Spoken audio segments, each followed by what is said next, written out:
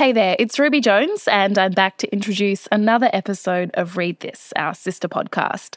Hosted by editor of The Monthly and king of the book nerds, Michael Williams, it features conversations with some of the best and most beloved writers from Australia and around the world. In this episode, we're going to hear from filmmaker, historian and writer Santilla Chingaipe. She's just released her first non-fiction book. It's called Black Convicts.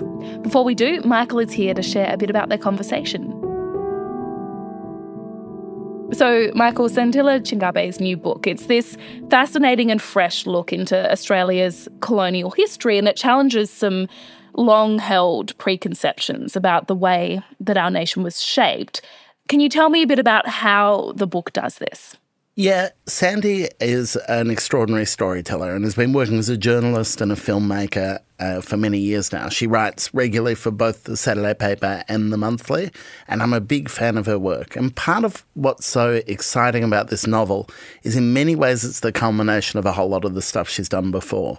You may have seen a few years ago on SBS a documentary that she made called Our African Roots. It won a number of awards. It was critically acclaimed. It's back up on SBS On Demand at the moment if you want to catch it.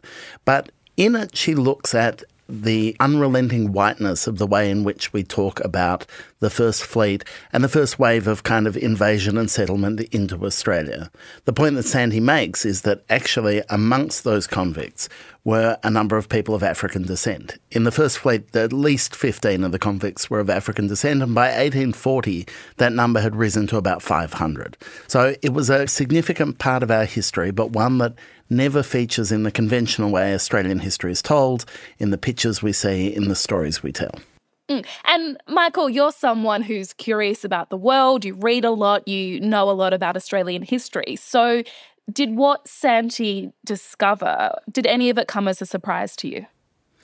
Yeah, look, I mean, I think as a lot of our listeners would have experienced themselves, Ruby, the way in which Australian history is taught in school follows certain conventions and expectations. I think it's improved since I was at school, but, you know, my memory is it was all stories about bushrangers and Burke and Wills disappearing into the desert and a whole lot of white convicts coming over here and speaking with broad Cockney accents about how they stole some apples back in London streets.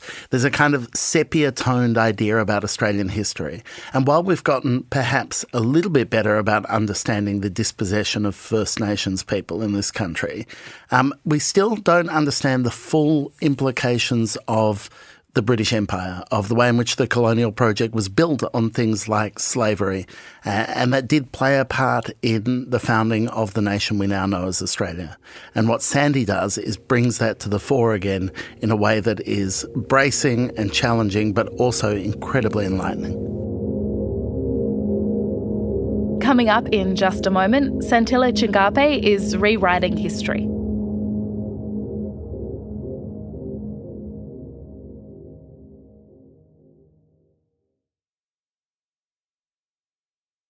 Santilla is a natural-born storyteller, but she grew up learning stories about her life through a largely white European lens.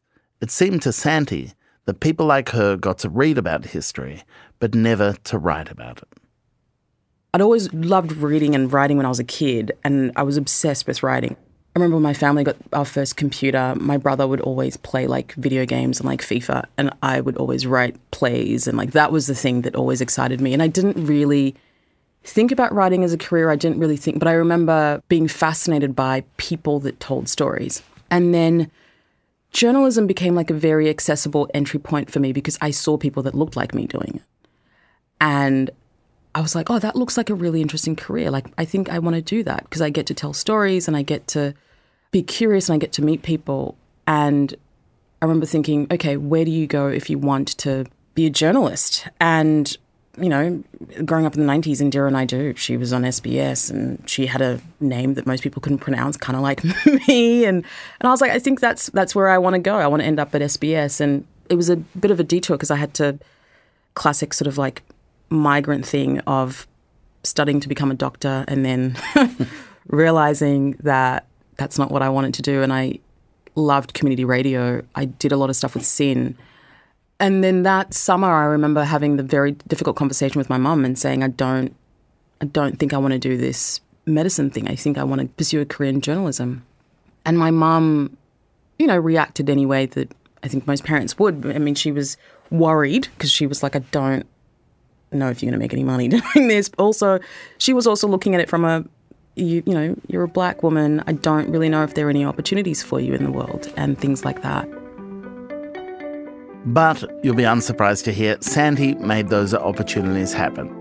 On lunch breaks from RMIT, she'd walk to Fed Square to the SBS offices and ask to do work experience. Knocked back, rebuffed, told they didn't offer such things. Eventually, through sheer bloody-mindedness and tenacity, she got them to give her an unpaid internship. An internship that led to her first full-time job as a junior radio journalist. And I remember this one day I was assigned to do a story, and it was an elderly couple, and I'd gone to their house, and they were retired, and the wife had health issues, and they were so excited to have visitors in their home because it's that thing of like, we don't get to talk to anyone. And this man used to be a photographer when he was younger, and he'd taken photos of all of these amazing people, and he starts to bring out the books, and his wife's like making tea and bringing out the biscuits and stuff. And I remember the camera just being so irritated because he was like, you came here to ask 3 questions, we have to go. And I'm thinking, bless, isn't this love? Like, you know what, it just felt so extractive, like to go in, particularly sometimes going in on the worst days of people's lives and knowing that you're only asking 3 questions for a story that's going to be a minute and a half that most people probably won't even pay attention to. And I sort of thought, gosh, do I want to do this for the rest of my life? What I did enjoy was the time that I got to spend with people. I was like, I like this. How do I find a way of being able to spend more time with people? And at the time, as luck would have it, I was moderating a conversation with a filmmaker at a film festival. And we got off the stage and she grabs my hand and she's like, we need to talk. And she says to me, you should be making documentaries. And I was like, what? She was like, you should be making documentaries. I was like, I've never really thought about that because I've never seen anyone that looks like me making documentaries. And that's how I started making documentaries. And then that then exposed me to the wider narrative storytelling. And that was when I was like, I've found my groove. This is where I'm meant to be. But that thing about representation, honestly. I was going to say, twice now you've mentioned that idea when trying to work out a path for yourself of having not seen people who look like you in those roles and in the telling the story, and the ways in which anywhere, but particularly acute in Australia, the idea of being a migrant voice, the idea of being a person of colour, the idea of your blackness defining and potentially limiting the opportunities that are available to you. Is that a sense that you've had right through your career, that this is an option for you, this is not, or you have to model it before you can do it? I think it's both, to be honest. You know, we talk about representation a lot, and I think in a sense it's kind of lost some of that just because it's so overused as a term. But what I will say, when you are young, you're so impressionable and you're looking to people around you for clues about how to do this life thing. And when your options are very limited because you're not seeing people that look like you, and then your family also aren't seeing people that look like you, and they're also helping to shape how you're moving through the world and the choices that you're making, what tends to be available then becomes very limited. And that's even before you enter an industry and start to sort of kind of go, okay, I think this might not be what I want to do, and I might want to do something else. But even before you attempt to try, there isn't an option available, right? And I think what has helped me is I've just always been curious. I've always kind of gone, let me just try it. Let me see what's going to happen. But I also know that not everyone is necessarily motivated by that kind of instinct. And for some people, not seeing themselves in a certain industry or in a certain role already eliminates that completely, and you don't try.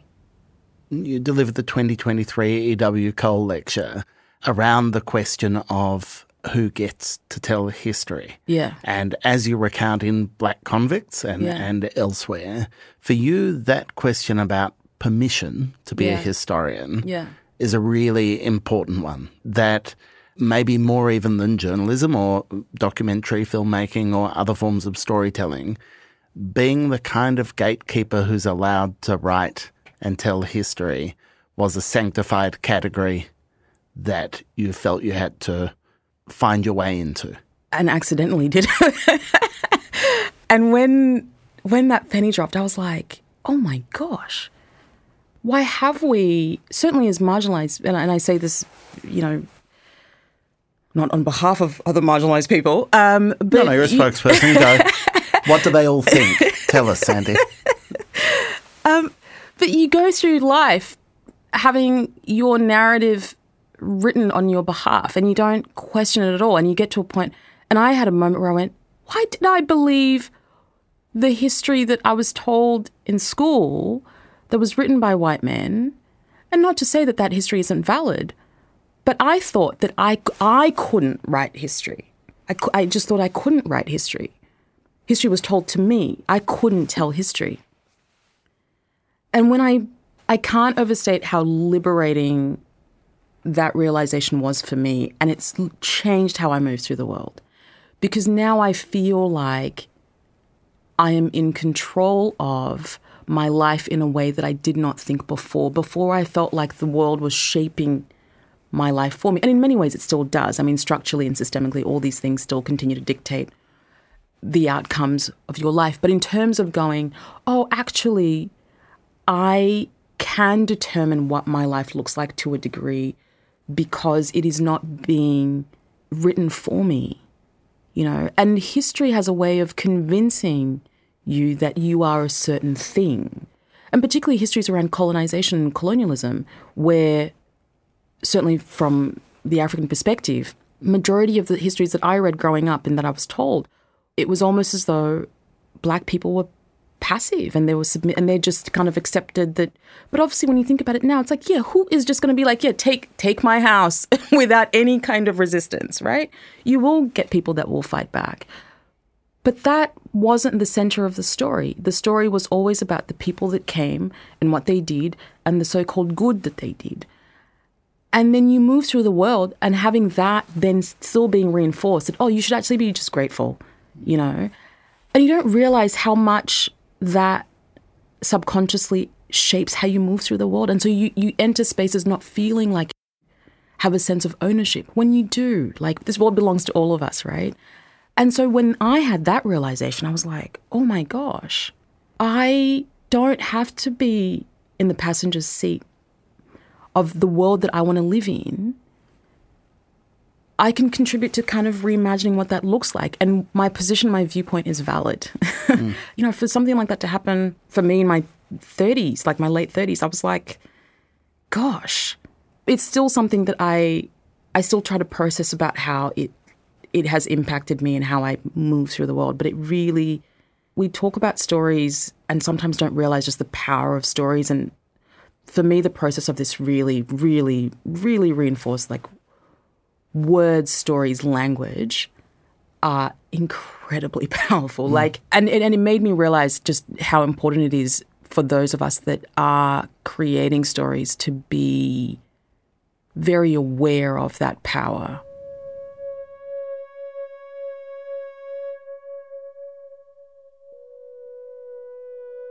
The whole process of writing this, I was incredibly scared. I was like, here I am upending how white Australia has seen itself for a very long time and the mythologies it's told itself about itself. And it's not used to people like me telling it. We're the ones that get told, right? And that triggers emotions and feelings in people. And I was aware that the work was going to be scrutinised. And I was like, well, I don't want to give them the reason to dismiss these people's stories. And so as much as I would have liked to push some things further, I just pulled back and I went, we're going to stay with what the Colonial Archive is saying, and within that try and move and try and make certain points. It was hard because of that. Like, I don't ever want to write anything that limits me in that way again. When we come back, Sandy shares the inciting incident that set her on the path to writing Black Convicts, and reveals how the ghosts of the archives lived with her during the writing of this book. We'll be back in a minute.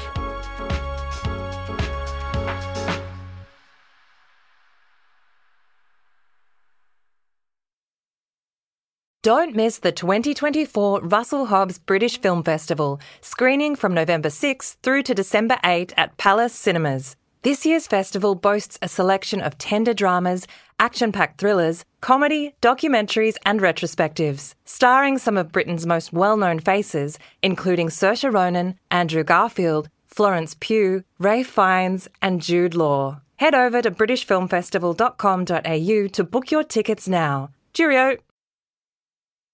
While the idea of Black Convicts had been percolating in Santilla Chingaipe's mind for many years, it was during the summer of 2018 that things shifted into focus. You might remember it was January of that year, and Peter Dutton, who was Minister of Home Affairs at the time, announced that Victorians were scared to go out to restaurants because of African gang violence. It was idiotic and transparently racist. This attempt to scare white Australians into demonising their neighbours. And it scared Santi too, but for very different reasons. I remember I was overseas at the time and I got a call to be on a panel to discuss that incident. Because at that point I'd been writing about those narratives and how the media was also complicit in essentially perpetuating racist narratives because, you know, saying that people of African descent are predisposed to commit crime because of the colour of their skin is racist. And yeah, I remember thinking, I've been talking about this and nothing's changing. It's not cutting through and I don't know what it was. And then I remember returning and just feeling so, and I said, I can't, I don't want to be part of this panel. But I remember being very frustrated about it. And then I remember being at an event, the Broadside dinner.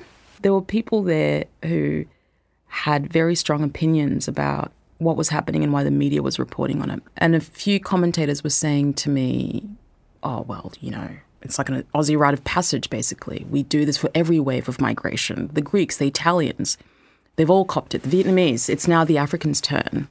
And people would say it to me in a way that was very dismissive of my contribution. And when I had that conversation, I was like, this is dumb. Like, and also I was like, there's an element of anti-blackness here. Like, and why aren't we talking about this? And I just sort of thought there has to be a place of thinking and how do we talk about this in a way that gets people to realize that people of African descent have been here for a while. And if you want to talk about our place within the contemporary sense, that has to be considered. And that if you are going to sort of start talking about it in the way that the media have reported on it, that is very racist because people don't commit crime because of the colour of their skin. A lot of factors contribute to that in any community, but most of the time it's failures in government policy. So this thing happens and I return home and I knew, because I'd done a story when I was working at SBS as a journalist about a South African convict, David Stearman. So I knew that there was a convict in colonial history. But then I just sort of thought, if I can find evidence of people on the First Fleet, because I'd heard about it and then I'd gone to an exhibition and seen a label, then maybe, just maybe, we can stop talking about this and then start thinking about, well, if people of African descent have been here at the same time as white people, what does that then mean? The book shifts very gracefully between the kind of bigger picture of the early colonial project and the various factors that led to it, the various implements of British Empire that ran through it all. And so it tells that story on the one hand, and then it also tells these individual stories of these figures who are part of it. And one of the tensions that's apparent from very early on is by placing these black convicts in that story, where we've forgotten to include them for so long or they've been willfully kept out of it for so long. One of the things that happens there is their involvement or complicity in the dispossession that was the early colonial project. You know, that this is not a story about goodies and baddies. This is not a story about, you know, the righteous or the damned. It's a story about what happens in a colonial context when people are trying to make a life for themselves, sometimes at the expense of one another. How tricky was that part of telling the story? Probably the hardest chapter for me, I would say, writing about encounters that these black convicts had with First Peoples. But it also did a wonderful thing, which is it reminded me that history is not the place that you go to be comforted. Or absolved. Yeah, and I think because we are so used to these narratives that centre figures, individuals in history that have done remarkable things, and we look to them as kind of like, I want to be like this person or whatever. And the problem with that flawed kind of obsession that we have with that sort of narrative is that it dismisses the fact that humans, by our nature, are incredibly flawed and incredibly complex. And that on the one hand, you can do something incredibly remarkable, but also make decisions that centuries down the line people look at and question. There's a story that I tell of this Black convict from Barbados, Robert James, and how he is involved in one of the biggest legal cases at the time during the period of slavery. And the interesting thing with him was that he was effectively found guilty, and what should have happened, because this is just what happened during slavery, was he should have been executed. But at the time, there was this governor who was sort of like a temp, I can put it that way. And if you were governor, you were also head of the judicial system in a lot of these British colonies. And so he reviewed the case, and he feels like there's been a miscarriage of justice. He doesn't pardon Robert James, but he does send the case to London for review, because he's kind of going, I really don't think this guy got a fair trial. And that puts him in the shit, because all of the white people in the island are going, what are you doing? This guy should have been, like, executed. Like, what are you doing? And so he puts his own life in jeopardy, but yet he firmly believes that there is a rule of law here, and I'm adhering to what is required of me in this capacity. But at the same time, this acting governor, he was also a slave owner. It wasn't like he was going to invite Robert James over to his house for a cup of tea, right? And both these things can be true. And I think how that helps me in thinking about, even in the contemporary sense, particularly when we get obsessed with a binary way of thinking and looking at people and essentially expecting morally perfect humans, particularly when people do things that we don't like and we're very quick to put them in the bin. It's not to say that we shouldn't critique and challenge, but I do think that history does show us that there is so much complexity in how humans show up in the world, and it's neither right or wrong. It is just a very complicated experience. But it does lead in the book, and one of the great strengths of the book is it leads to that, you have the big questions, but to address them sufficiently requires very deliberate, narrow decisions, right down to the level of individual words. It's really interesting to me that you very consciously, when talking about slavery, resist using slave as a noun, but instead talk about it adjectively, enslaved people rather than slave. And that the deliberateness of that in this book I really appreciate and respect hugely. I think it's terrific. Can you talk about decisions like that you made? So when I first started, like you said, I went in looking for a couple of individuals and then decided to unspool. They just started to show up in the hundreds. And it was like being at a gravesite, really. It's just all of these names of all these dead people. And then they all moved into my house at the same time. It sounds weird, but they all did. And so I could feel their energy. And I was like, these were people, living, breathing people in all of their complexity. And what does it mean to be in a system that subjugates you, your children, your future children, their children? And what does it mean to exist? What does it mean to resist? And I'm like, well, these people, yes, they were enslaved. This is what the system was doing to them, but they weren't slaves. That wasn't how they would have occupied intimate spaces, right? Within their family, they would have been mother, child, whatever that dynamic was. But what the system was doing to them was what was defining their experience, right? But then again, it goes back to how these narratives we have taken on, particularly around slavery, and that the experience of slavery was very different in many ways to what we're traditionally used to. But also that as slavery evolved and the mechanisms around that, people were afforded certain freedoms within that system, which also then complicates the whole, how we think about slavery, right? People could grow their own vegetables, people could gather, but there were certain things that they could do, and they were using those things to resist. And that's why for me it's so important to remember that, yes, the experience was absolutely horrendous and one of the worst crimes against humanity in modern history. But I am sure that even in those moments, people found ways to experience joy, whatever that would have looked like within that context.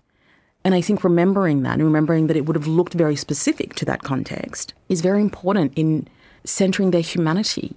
It's incredibly moving. At the end of the book is a table where you list the names. And in fact, the design of the book, which is gorgeous, has the names across the cover. The centering of the human beings seems to be at the heart of this historical project. Absolutely. There's probably two versions of the book that I started off with, and then there was a moment in 2020, particularly with Black Lives Matter happening, that forced me to zoom out and sort of think about empire, think about all of the inheritance. And during that process, I remember sort of thinking, whenever we think about not just who gets to write history, even when we think about historical actors that have something to tell us about history, they generally aren't people from the margins, right? And what I wanted to do was to center these people and sort of go, they have something to teach us about empire, about how this continent got to be colonized. My former research supervisor at Melbourne, Zoe Laidlaw, she did this project where she found that something like 2/3 of pre-Federation governors in Australia were essentially governors that were working in slave colonies and former slave colonies. So you've got these colonial figures who are coming here to effectively govern, who are being shaped by everything else that's going on where they are. So of course you're going to have this stuff happening here as well. And that was very important for me because I was like, we have to be thinking about how all of that has then led to where we find ourselves in the contemporary sense.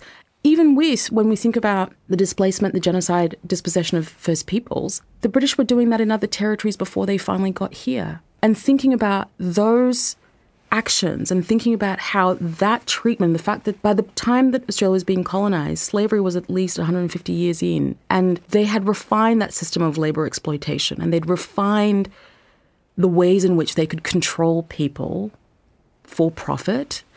And that started to show up, whether it was in the convict system, whether it was systems of slavery, whether it was in soldiers that were being used as labour to protect colonial interess, later on in indentured servants as well. I mean, you had all these people that were being moved around to serve empire, and the way that you controlled them was to subjugate them to various degrees. And I just sort of thought it was very important that we thought about that, because once we think about that, it helps us make sense of where we now find ourselves in the contemporary sense. Well, because the other endpoint of that subjugation, or not endpoint, but the other injustice lies in the way the story gets told and what gets remembered. Absolutely. So while you're addressing the core of your subject matter, actually it's the telling of that subject over generations that cements certain ideas, that limits and constrains certain players, that is perhaps the most acute thing that you're redressing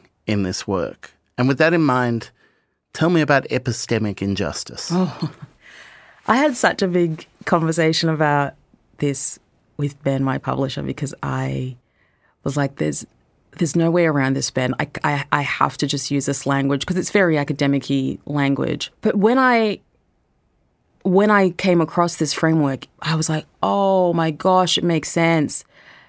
This philosopher, Miranda Fricker, came up with this concept of epistemic injustice, which is essentially, it makes an argument that because of all of the social and political factors, they contribute to who we believe and who we don't believe. And these things tend to mirror social and political things. So, like, for example, if you're a black person who calls the police to report a crime, the likelihood of you being believed is not very, high, right? Versus a white person who might automatically be believed by the police. And so the epistemic injustice kind of framework allows us to sort of understand who is considered an authority in something and why are they being believed. And, gender plays a part in that, race plays a part in that, all sorts of things. And this then becomes the thing that starts to determine knowledge and who gets to be seen as an authority on knowledge, but also whose story gets centred. And when I realised this, it made a lot of sense because I was like, yes, part of the reason why we don't know about a lot of these black convicts is racism, yes. But what is the thing? Because what I found was that over the years, people have written about them. And Marcus Clarke wrote about one of the Black Convicts, David Stearman, in the 19th century. But he's there, but he's not there in the story. As in, he's writing about David Stearman, but actually the whole point of the story is to talk about British humanitarianism and how wonderful Governor Burke is, right? So the story's about him. So you get a sense of he's there, but he's not quite there. And that was what I wanted to get people to understand that sometimes you can talk about people, but you're still erasing them. And it's a thing that continues to show up in the contemporary sense as well. And I this is very pessimistic, but I still think that even though I've written this book, I still think that these histories will continue to be erased. But what I am excited about, I will say, is just how people choose to respond to these histories. I'm excited to see how in galleries and museums labels are updated to reflect a lot of this stuff that is now going to be fact, like the fact that people will now say it from a place of oh yeah, this is something we already know, there's this context, and that they can position Australia within broader conversations around this sort of stuff. So that when you're thinking about it, you're oh yeah, there are these connections even within our own history.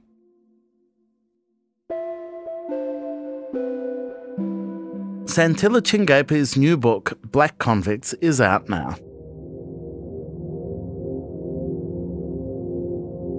Thank you so much for listening to another special episode of Read This. Join us each Sunday to hear our favourite interviews from the show. Listen out for upcoming conversations with John Safran, Claire Wright and our very own Rick Morton. And if you don't want to wait until next Sunday to dive into Read This, you can search for it wherever you listen to podcasts. There are more than 60 episodes in the archive for you to enjoy.